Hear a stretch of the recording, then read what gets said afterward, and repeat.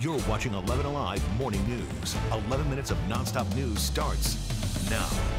Thanks for staying with us. Your time now is 6:47. For the next 11 minutes on 11 Alive, we will bring you nonstop news, weather, and traffic. Everything you need to know to help you get out the door. All eyes on the state capitol today as lawmakers are in their final hours of the legislative session. Key bills that could affect you and your family if they become law. And the election interference case is back in court. What a judge will consider when it comes to former President Trump and one of his co-defendants. Clouds in place right now, but no rain coming out of those clouds. In fact, they'll get out of the way. We'll get the sunshine in, but it will be breezy and cooler. I'll let you know how cool coming up. We're clearing trouble out of the East Expressway, I-20 westbound between Panola and Wesley Chapel. Plenty of volume. We'll get the details in my next report. We are kicking off your 11 minutes of nonstop news in East Atlanta. Atlanta police say a man is recovering after a shooting overnight. This is video of the scene near the Earl Bar on Flat Shoals Avenue. Officers say the man was taken to Grady Hospital. This morning, lawmakers are back under the Gold Dome for the last day of this year's legislative session. Ariana Manise is joining us live now. Ariana, one of many bills lawmakers have passed would put limits on land ownership. That's right, Aisha and Shira. I'm live in front of the state capitol where SB 420 is one of several bills that lawmakers have worked through in the final days of this session. One bill that's being seen as controversial. Now the bill prevents anyone from purchasing or leasing agricultural land or land next to a military base if they're considered an agent of a foreign adversary. The bill would ban agents of China, Cuba, Iran, North Korea, and Russia who are not U.S. citizens or legal residents from owning farmland. It does not apply to residential property. Now, GOP state lawmakers, they say the measure aims at protecting the nation's food supply and national security from foreign adversaries. And one Democrat that we spoke to argues that this bill can lead to discrimination based on someone's nation of origin, specifically against Asian Americans. Now the bill passed both the House and Senate chambers. It now goes to Governor Kemp's desk for his signature. We reached out to his office to see if he'll sign it. They tell us it's still under consideration. Reporting for the state capitol, I'm Ariana Manise for 11 Alive. A hearing happens today just hours from now in the Fulton County election interference case. The judge is set to hear 3 motions filed by attorneys for former President Trump and former Georgia Republican Party Chairman David Shafer. Trump claims his conduct was protected by First Amendment speech, and Shafer argues he was following the advice of legal counsel and is asking the court to take language out of the indictment related to false electoral college votes. We have a breakdown of those motions on 11alive.com.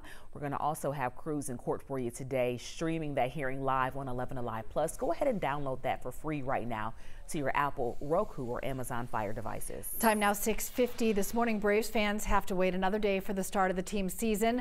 Opening day was initially planned for today, but it's now postponed to tomorrow because of some weather issues in Philly. So first pitch still set for 3:05 Friday. The Braves watch party also postponed.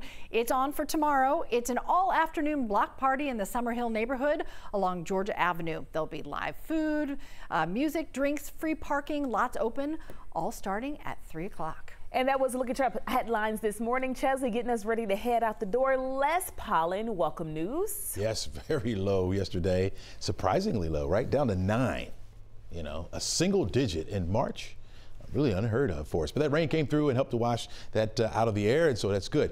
Low, well, really none as far as the grass and the weeds are concerned. Low as far as mold is concerned, and so we'll see it bounce back. Oh yeah, it'll bounce back. We had the 4,000 count, 3,000 count, so you know it's going to get right back up there again as we dry out. Those winds start to blow around a little bit, like it will today, and we'll see that number start to rise a bit. You're looking at clouds overhead right now. Notice there's a little bit of green up here to the north over Union Towns County, White County. No. Not reaching the ground, not worried about that. In fact, we'll see these clouds break up as we head toward the afternoon. Temperatures are starting off in the 50s for the most part. I got a couple 40s in here, like Conyers at 49. You're at 51 degrees in McDonough. 50 right now in Noonan, 50 in Peachtree, in Fayetteville. You got Peachtree City at 52 degrees. 49 in Dallas over in Paulding County. Temple at 48, 51 degrees Marietta, 49 degrees in Mapleton. You got 51 degrees in Tucker over in DeKalb County, 51 in downtown Atlanta, 50 degrees right now in East Point. Light jacket, you'll need that for today, or at least a light sweater, because temperatures will be cooler. Only 67 for the afternoon high, along with that wind that's going to be out there. It's going to make it feel pretty cool. Northwest winds anywhere between 15 and 20 miles per hour. Gusts could be in the 50 mile per hour range. And we'll see that start to amp up as we head through the afternoon. They'll die out later on tonight, and with skies clearing out, that's going to allow that temperature to begin to fall off. And so we have fair skies, or we'll have fair skies by this afternoon as high pressure continues to build into our forecast area. Will make it mighty nice, especially as we head toward the weekend. That's where we'll start to see those temperatures really begin to warm up. Today only in the 60s. Tomorrow we'll be seeing those temperatures heat up into the 70s. We're going to stay right there as we head through the weekend, looking at mid 70s by Saturday, upper 70s by the time we get to Easter Sunday. So that'll be mighty nice. Our forecast track model shows those clouds getting out of the way, and notice the sunshine in place, and we're going to hold on to it really for the rest of the weekend. You're looking at nothing but sunshine, and those temperatures really starting to warm up. Again, near 80 degrees for the high temperature on Easter Sunday. How about 80s? We'll have those around as we start the work week next week. We're going to hold it right there for Tuesday as clouds will begin to build in, and we'll have a chance for rain by the middle of next week, and that temperature will start to cool back down, 71 degrees by next Wednesday. Crash? All right, Chesley, appreciate that. A little bit of a good news, bad news scenario out on the East Expressway. Yeah, you got plenty of traffic out here. Boy, look at that pretty sunrise coming up. We did have a wreck, I-20 westbound right near Wesley Chapel. It was basically between Panola and Wesley Chapel, but the good news is they moved it off to the right. The bad news is very congested. It's kind of a coin flip. You want to run to Covington Highway, I say go for it. About 33 minutes, though, as you're rolling out of Conyers. Yeah, it's going to be kind of a conditioned red, so just be prepared for some brake lights. Once you get by Wesley Chapel and 285, you're in much, much better shape. The West Expressway still quiet. That's all about volume coming in from Douglasville. Looks like about, what, 20 minutes there from Highway 92. That's not bad. And hello, I-85. We knew you'd be crowded. Cheryl? No doubt. All right. Taking a live look at Baltimore this morning as the search for clues continues. Federal investigators are piecing together what caused that cargo ship to crash and bring down the Key Bridge. NBC's Bree Jackson has the latest from Washington. Bree, 4 people are still missing this morning, and there are also concerns about hazardous materials.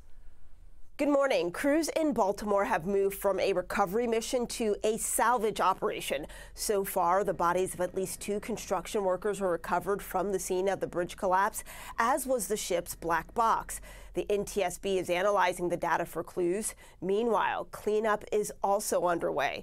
The Coast Guard says 56 containers on board the ship had more than 700 tons of corrosive, flammable materials. Some of those containers were breached. Now, this incident is expected to have a significant impact on the supply chain.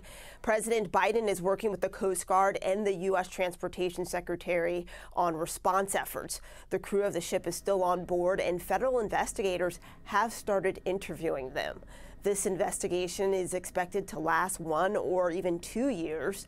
It's estimated replacing the Francis Scott Key Bridge in Baltimore could cost at least $2 billion. The Biden administration pledges to help Baltimore for as long as it takes. Back to you. Bree, thank you. This morning, brothers are being held without bond, facing charges in a string of cold rape cases from nearly 40 years ago. 62-year-old David Briney and 59-year-old Jeffrey Briney collectively face 49 charges in cases dating back to the 80s. Authorities say the cases spanned across Fulton, DeKalb, and Cobb counties. This morning, the Gainesville community is honoring Jeremy Medina. He was killed in an accident at the batting cages late last year. Jeremy was a senior on Gainesville High School's team, and now the school is launching the Jeremy Medina Memorial Scholarship to support one senior who embodies his work ethic and attitude. To help raise funds, the school is raffling an ATV on April 15th. It is 6:56 now. More is being revealed this morning about a plan to transform 15 acres of industrial land and warehouses in the Bankhead community. It's going to be located on Donald Lee Hollowell Parkway. According to our partners at the Atlanta Business Chronicle, it's going to include 1,600 residential units and offices along with commercial space. This site will be run by the Atlanta Beltline West Side Trail. According to the Chronicle, because of how close the project is to the Beltline, the developer has to set aside units for affordable housing. This is what that could look like. 15% will be made for people making about $57,000, 10% for households earning just under $43,000, and 5% will be for people making around $21,000. It's all based on one-person households and the area median income from last year. According to the Chronicle, the project is still in the planning phases. Today in Clayton County, MARTA wants to hear from you about plans to develop a bus rapid transit line. The MARTA Rapid South Lake plan proposes connections to the South Lake Mall and to the airport. You can give your feedback during a meeting from 6:30 till 8 o'clock tonight. It's at the Southern Regional Medical Center. Well, we're looking at temperatures starting to warm up a little bit as we head toward noon. Starting off in the 40s, we get up to 58 degrees by noon. Those winds will be kicking up out there just a little bit breezy, anywhere between 15, 20 miles per hour. 67 degrees will be our afternoon high. We'll have mostly sunny skies out there. Staying clear tonight. We'll see fair skies by 6. You're looking at 63 degrees by then. Crash. All right, Chesley, no major red alerts to leave you with. That's the good news. But yeah, you do got that heavy congestion from Lithonia. The wreck at Wesley Chapel sits off to the right. I'll get you updated 7:26 as you look live at 85 out of Gwinnett. Let's end it on this adorably cute note. The NICU babies at Wellstar Cobb are in the Easter spirit. These little sweet photos, the nurses dressed the babies up to help boost the family spirits and make sure no one missed out on the Easter bunny. Oh my goodness. You know, my dad and my husband both don't want me to look at pictures like that because they think they'll want another baby. I didn't see any bonnets. I can see it. Some babies don't have on no Easter bonnets. Get over it. Oh, the man in his bonnet. Oh gosh.